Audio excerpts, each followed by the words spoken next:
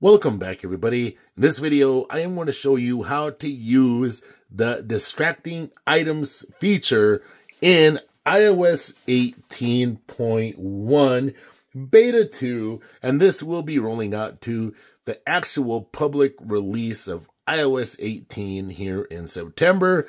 Let's jump into this. All right, first off, I'm going to tap on Safari. I already have an article loaded up, so here you are, right? You're going to read the article, and for whatever reason, you're going to want to do this, right? So I'm over here, so I see that right there. And maybe later on, I want to be sharing this with somebody. I don't know, I'm doing a presentation or something. Now, you see that little thing down there? Tap on it right there. You're going to see hide distracting items. Tap on that. Tap on this. Now, watch this. I don't even know how they're doing it. Watch this. Hide. Goes away. Then you just say done, right? You keep scrolling. Oh, hey, there's that. Tap down here on that, down there. Tap on this again, hide distracting item. Tap on this, hide. All right, so what you got to do is cancel. Now we're going to do it again. You saw the little mistake I made there, right? So you kind of have to do this in order. That way you don't screw the whole thing up. All right, there we go. So you press done, then you keep reading, right? So you see how that looks. So we'll go a little bit more, and there's another one.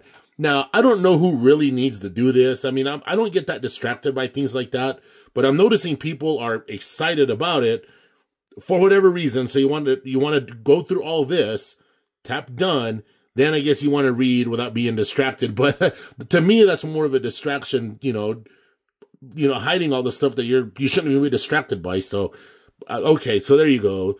For whatever reason, I guess people want that, I guess, and that's fine.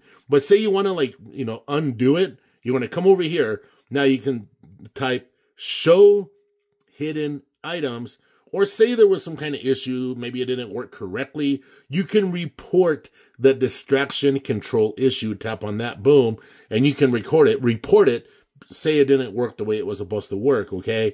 But in this situation here, so you want to show the hidden items, so you go ahead and tap it, and yes, I want to show.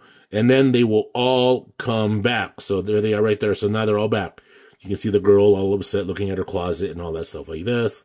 All right, but I can see, I guess, that it can be like a useful feature. Because sometimes, like, whenever you have an ad and you tap on it, it still has the space where the ad was. So I get it. This can actually be beneficial in a way. So if you don't even want to see that for whatever reason, hide it, done, and you just no longer, well, now there's that. So I guess you're going to be, getting rid of stuff that you're distracted by, and that's great. So anyway, if you have any special requests, let me know about it in the comments. I'll make a special video for you. But anyway, this is how to use distracted items or distracting items. Let me look.